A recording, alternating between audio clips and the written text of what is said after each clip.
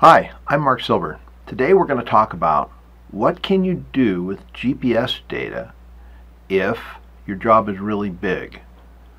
Now, the traditional problem is if you have a big job, and on this job that I've got displayed on my screen, I've got a 6 mile by 6 mile township. I've marked the corners of each section, and I've got one OPUS solution up here by the highway.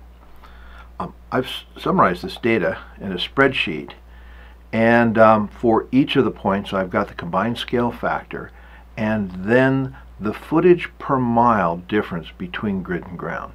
And I've summarized down here at the bottom. You'll see the average distance is 1.3 feet, but the maximum is 1.6 and the minimum is 1.1. No matter what scale factor I choose for this job, I'm going to be off about 3/10 per foot someplace. So what I'd like to do is pick a scale factor that works everywhere with no distortion. Of course, I can't do that. But there is a solution if you're using Carlson Survey. I'll show you how it works. Let's start a new job. We're in Utah North State Plane. Let's set a horizontal scale of 1500, and we'll make a new name of dynamic scale factor 1.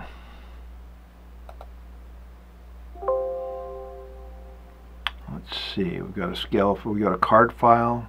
We're going to import a text file. I'll click next, and let's select the text file. Okay, I've got point ID and then northing, easting, elevation. There are no descriptions. We're going to import all of the points. We'll draw them separately, and we're going to store them to the current coordinate file. Click on OK. Got 55 points. So there are my points. Now, I'm going to draw in a couple lines. The first thing I want to do is this survey was originally laid out with the east line of the township aligned with cardinal north. So let's go in, click on this line, and find out what the bearing is. We'll go to Settings, Drawing Setup. What I want to do is I want to rotate these grid coordinates so that the annotations are aligned with true north. So let's see, this is northwest, so I need to move northeast. That'll be 1 degree, 0 minutes, 7 seconds. And if I re-annotate, great. So now I've aligned the east side of my township with cardinal north. I'm going to just put a couple more polylines in here. And a long diagonal here. So you'll notice that when I annotate this line now, I get the distance at grid. That's not going to do me much good though, because I need a ground distance. I could use a scale factor, and we can set scale factors, settings, drawing, setup. We can come in here and pick a fixed scale factor. If we click the Set button, calculate combined factor, Utah North now, the OPUS report that I have is not geoid 12B, it's actually geoid 03. So I'm going to use geoid 03 so that my conversions will all match the OPUS solution. Let me show you that. You'll see here I've got NAD 83 cores 96 with a geoid 03 difference. So we'll honor that old OPUS report for this job. Geoid 03, US Survey feet. We want to calculate a grid to ground scale factor. I'll click on OK. You'll see it calculates an average scale factor. Now sure enough, that scale factor is the same scale factor that I calculated by picking average of all 50 points. if I choose that scale factor, let's do that here, and we'll go to annotate, annotate defaults, distance, and we're going to label the first and second, and we're going to put feet grid on the grid distance and then feet ground on the ground distance. We're also going to put brackets around the ground distance, and I'm going to display the scale factor that's used on the line. We'll click on OK, and we will re-annotate this. Still have a cardinal bearing, and you'll notice that our distance is 32, 22, 33 grid and 41 ground with the scale factor that we calculated. Now that scale factor is the average scale factor for the entire township, but it's no good. It's going to result in about 3/10 difference on many of the areas. I mean, there might be some section in here that's fairly well satisfied by an average, but in general it's not going to work out. So let's go in and choose Settings, Drawing Setup. Come down here and let's pick a dynamic grid to ground scale factor.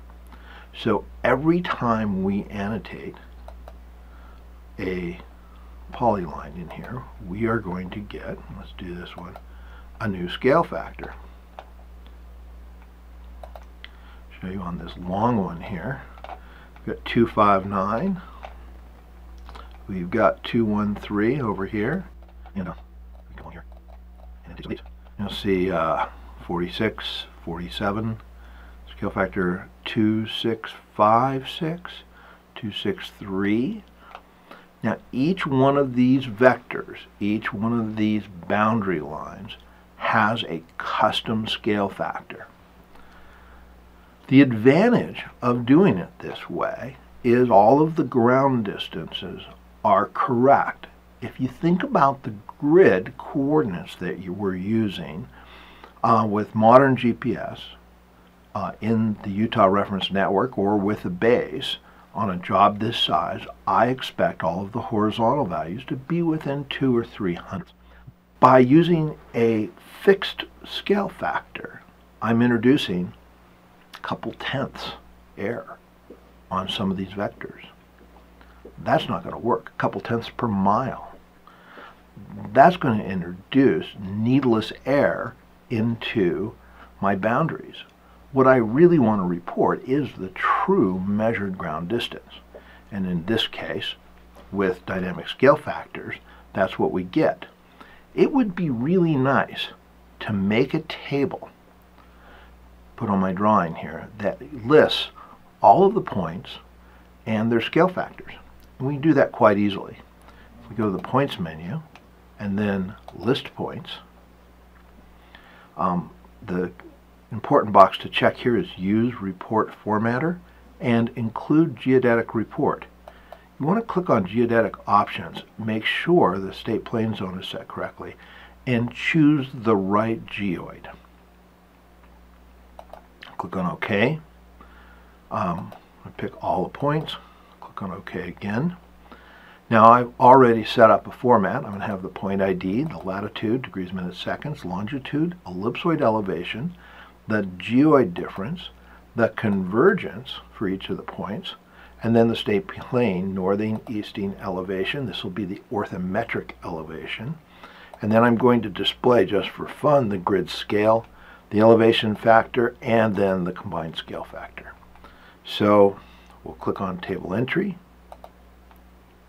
click on Exit. We're prompted where to put our table, and we're prompted for some formatting options. Click on OK, and you'll see here is our table. So let's compare our table with our Opus report. Point number 100 is this same point that's on the Opus report.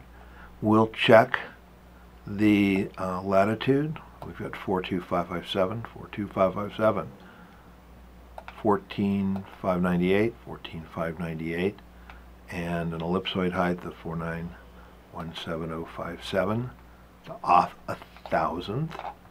The geoid difference is off 1,000th. Let's check our convergence. 0 degrees, 32 minutes, 19.2 seconds.